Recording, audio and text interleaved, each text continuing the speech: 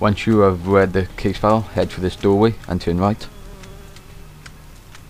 You will see this victim electrocuted. So toggle the fuse box to turn off the electric.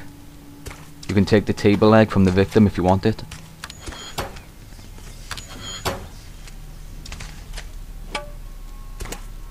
On the bed over here you can find another case file.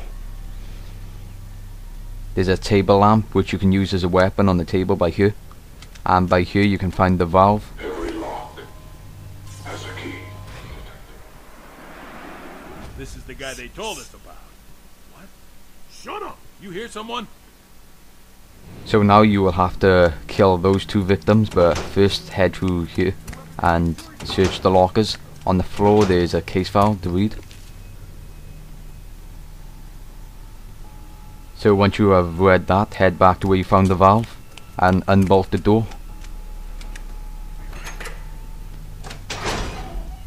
If you're fast enough, rearm this tripwire before the victims pass it. So when they run into it, they will be killed by it.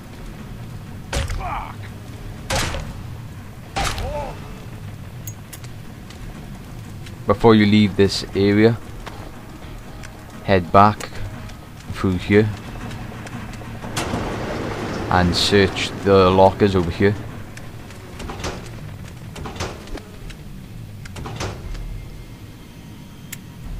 You can also use the fuse box to electrocute the victims if you can lure them back over there, but I think this tripwire is the easiest to use.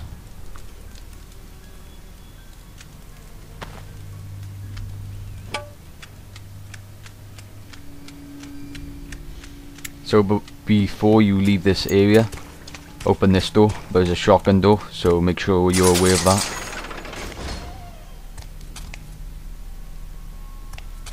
Take the gear from the desk. Right, you don't have to do this puzzle if you don't want to, but if you do, there's a baseball bat. Some people find those gear puzzles really annoying, so just for that you should know that you don't have to do them if you don't want to. So now you just gotta backtrack to the bathroom and then head left and head for this gate.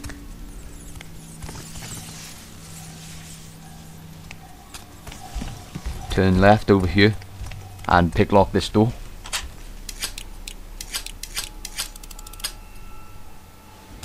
Search the room for any supplies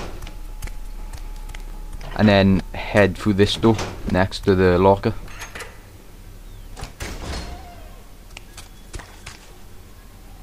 Search this room. One of the lockers contains a fuse. There's a fuse box for there which you can use as a way of killing someone later. And there's a tripwire past the puddle. By here a shotgun collar victim randomly respawns, so you can use the tripwire or this fuse box to kill him. Or of course you could just let their collar detonate.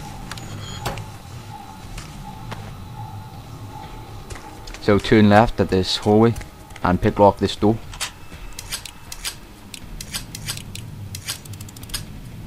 Inside the room you can find a health hypo. 2 actually.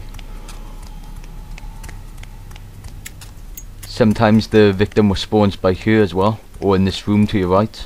It's random every time. So when you pass this room, search it for any supplies.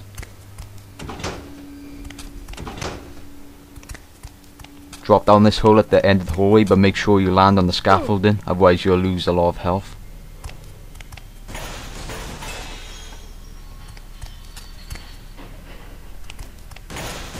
Just keep walking down the hallway, and at the end of the hallway you will find a crutch and a table to search. Picklock this door. Inside the room is a health hypo.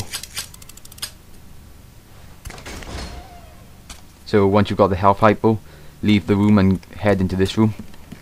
The door will lock and you will have 60 seconds to complete the circuit box puzzle before the bombs detonate.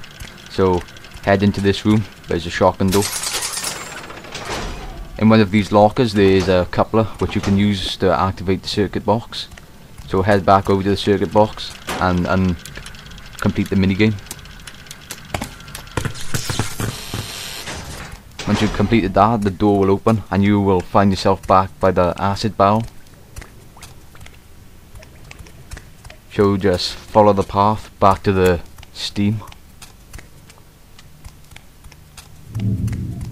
Past the shotgun door again. So use the valve on the pipe and you can shut off the steam. You can now redirect the steam. But take care. Actions that allow you to pass may also allow others to escape their cages. Your next objective will be to shut off the steam by here. Look, we have to ration our food. If we don't, we'll... But I'm hungry.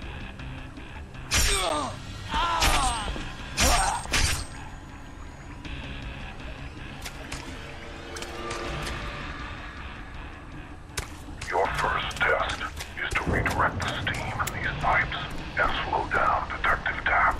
You must do this while avoiding the steam itself, which will kill you. But the game is heating up, so hurry, or your game will be over. At the top of the ladder you can read that case file, and once you have read it, squeeze through this gap in the wall. You can see the remains of one of the victims by here. At the other end of this gap you can search this locker. To your right there will be a ladder. Sometimes a victim respawns down here with a scalpel, so be careful. Read that case file on the shelf, there's a pipe next to it. So if you rotate this valve you will shut off the steam and allow you to pass. Before you leave the room, head into here and you can find a health hypo in this cabinet. So now go down this hallway. In my case the victim respawns down here in this room. Don't make this difficult!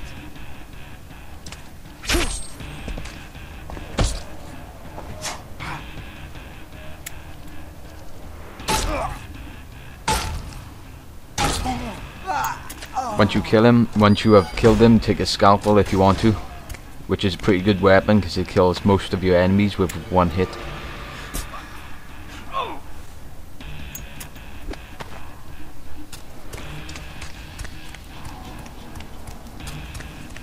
So once you reach this room, head in over here and search all of the lockers. There is a case file on one of the lockers.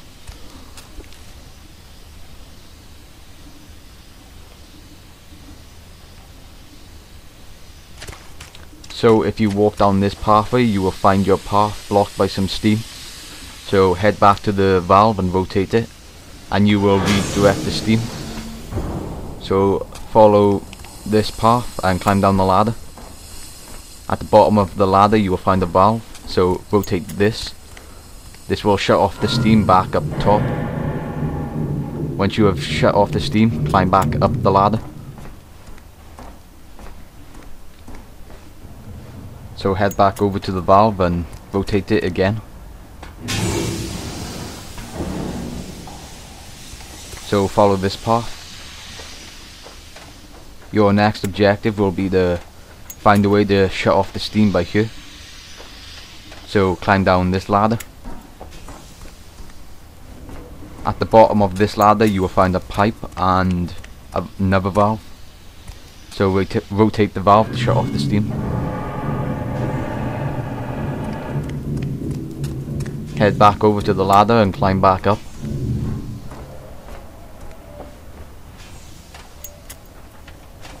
Go through this doorway, you will find another gear puzzle, which you can do if you want to. It gives you a nail bat, which is a pretty good weapon. Press this button and you will open the gate.